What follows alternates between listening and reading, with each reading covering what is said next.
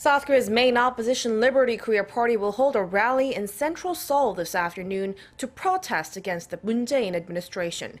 The Conservative Party is demanding the withdrawal of the president's pick for Justice Minister Cho Kuk, a former presidential secretary. They claim Cho is unfit for the position, pointing to allegations of fraud and real estate law violations involving him and his family, as well as fresh complaints that Cho's daughter received preferential academic treatment. The Liberty Korea Party is also calling on the government to review its decision to pull out of a joint military intel sharing pact with Japan, saying it will have serious implications for Seoul's security cooperation with the U.S.